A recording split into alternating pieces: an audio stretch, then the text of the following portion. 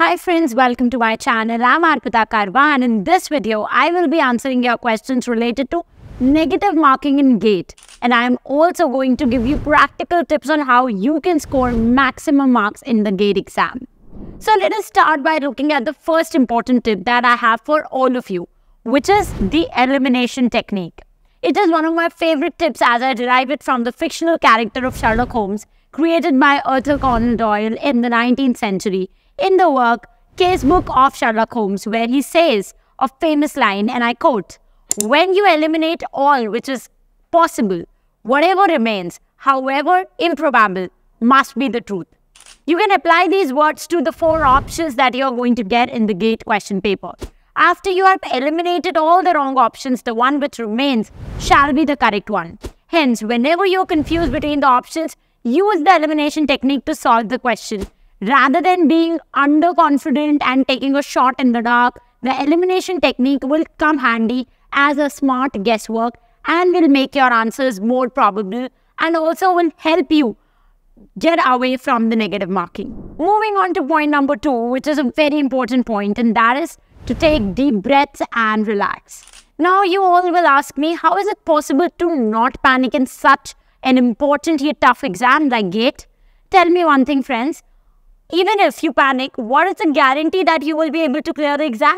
So just remember, do not panic if you fail to attempt a few questions. Your sole focus should be on attempting the paper in front of you and not thinking about the questions that are going correct or incorrect. You will have ample time to think about all these things once you leave the exam hall.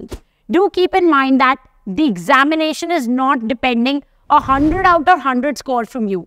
The GATE cutoff generally hovers around 55%. which is 55 marks out of 100.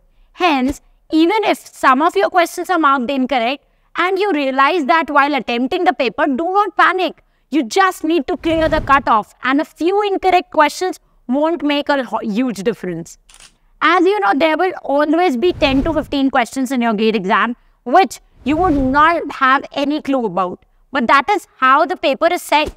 No matter how much you have studied or how many attempts you have had, there will be 5-10 questions every time which will always be there to surprise you. So don't fall into the trap of attempting all the questions.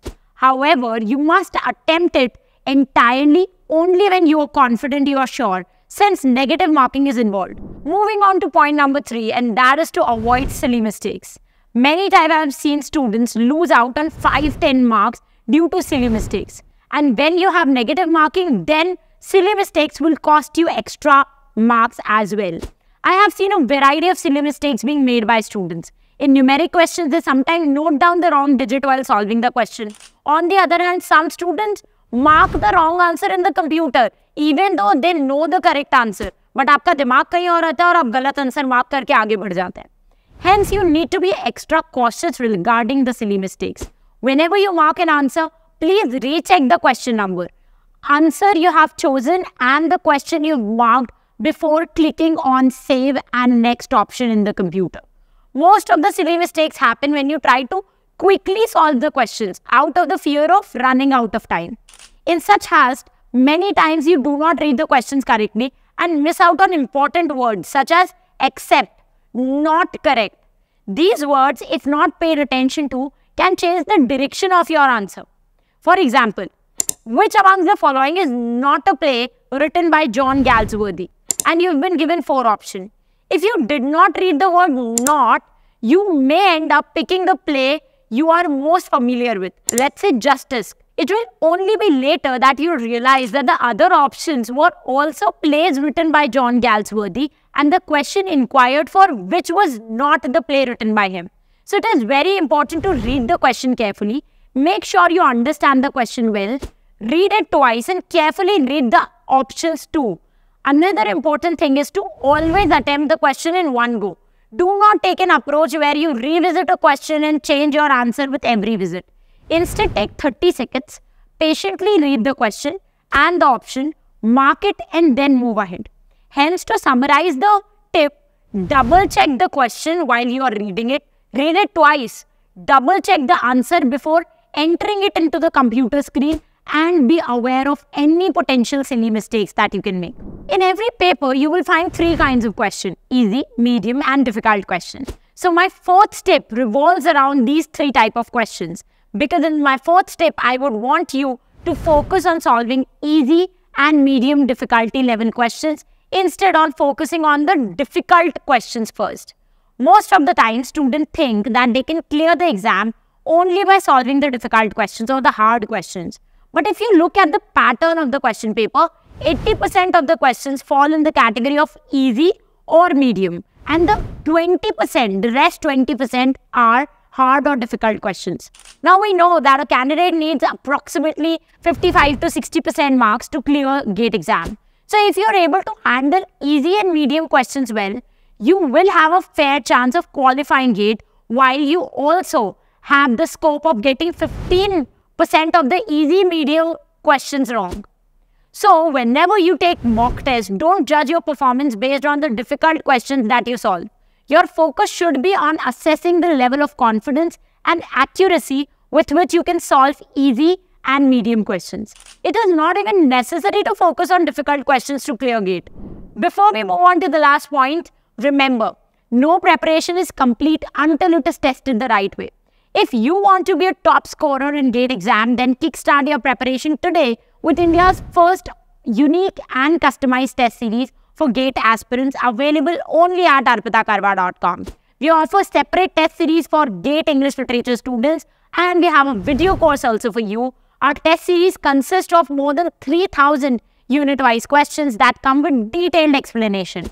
Our portal mirrors GATE exam interface to give you real examination experience. Plus, after every test, you get a detailed performance report and your ranking in the All India leaderboard, which will help you to spot your weak and your strong areas.